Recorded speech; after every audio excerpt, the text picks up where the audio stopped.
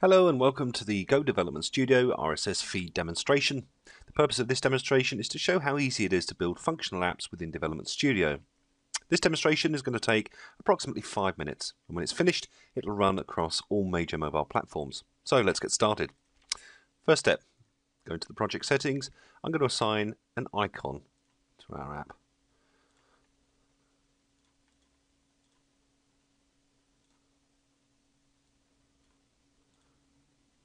In this example, I'm using one of the pre-built icons that comes as part of Go Development Studio. You could easily import your own PNG file and let Development Studio take care of the sizing so that it runs across all platforms. So there's the app that will be displayed within the container when it runs, and then there's the title. We'll leave that as it is. So the icon plus the title are what you'll see within the container when it starts up. Let's define the back-end data connectivity. Right mouse click, add data method starts the data creation wizard. Let's call it RSS feed. Click on the connection string. Let's tell it what type of connection it's going to be. Look, we have a selection here of different types of connectivities, so SQL Server, Oracle, MySQL, and so on. SOAP and REST web services. In this example, RSS feed. Cut and paste the URL to my RSS feed in there, and I'm going to accept the defaults for the remainder of the wizard. Now we define the backend connectivity. Let's define what's being displayed on the screen in a list. To show information in a list format, we use a repeater component.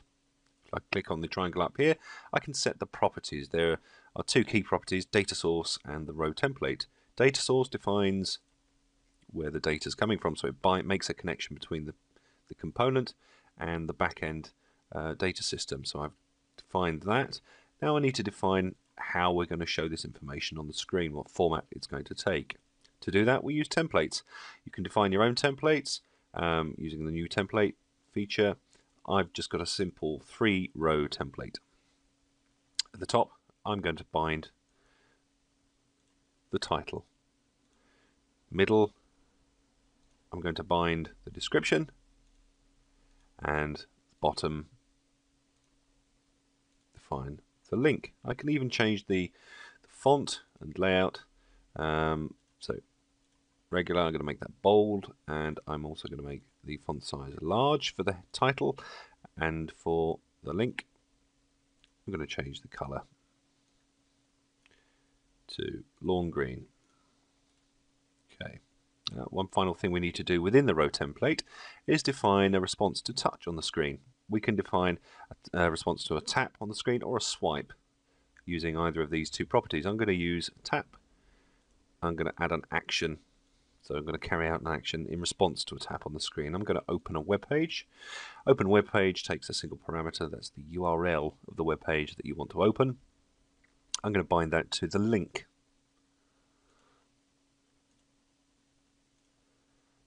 I'm going to click OK.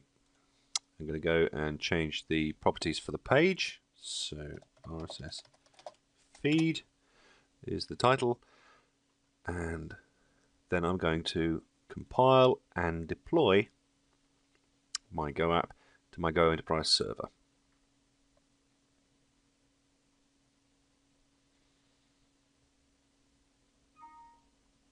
Successful.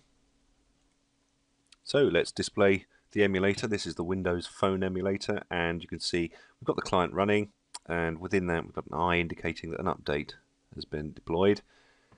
And then click that, and we can see there's the icon we defined, there's the title. Let's select it. There's the heading, RSS feed, that we defined in the text property, and then that's the RSS feed displayed as a list, broken down into 3 rows. So we've got the title, description, and then link. Let's click on this link. And there you have link through to the web page. And that concludes our demonstration. In under 5 minutes, we've built a Go app that runs successfully across all major mobile platforms, connects into a back-end data system, and responds to user touch.